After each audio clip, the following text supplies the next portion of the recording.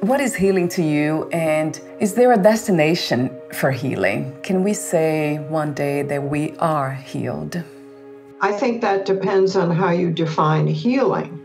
I do not think that you recover from a loved one's death. I think you come to terms with it, you reconcile your feelings, and you basically work on healing yourself. After my husband died, and after all my other loved ones died in 2007, I figured I had several options. I could sit around and wait to be rescued.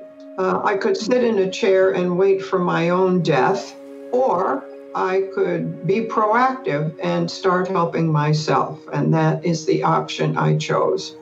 Talk to me about the main intention of writing Grief Doodling.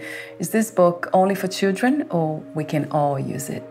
Grief Doodling started out as a resource for teens because I heard that a CBS News broadcast reported that about 40,000 children in the United States were grieving for a parent who died of COVID. And that is kind of an old statistic now. But just think about it, 40,000. Yeah. And most of them were teens. So I thought, well, I'll write a book for teens. And because of my early childhood education training, I know that sometimes kids don't have the words to say what they want to say. True. They don't have the vocabulary, or teenagers may just not want to share. Yeah.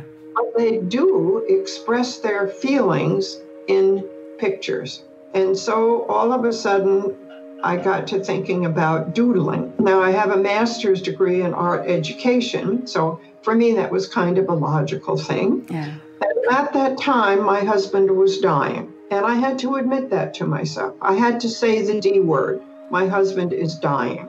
And my stress was so great by then. It was my 23rd year as a caregiver. I thought, how can I reduce my stress? And one of the things I started doing was doodling. And there are basically two kinds. One kind is your subconscious expressing yourself, and the other kind is called art doodling.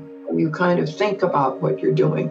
So I started doing art doodling for a half hour every day, early in the morning. And I found out, much to my amazement, that a half hour was almost like a nap.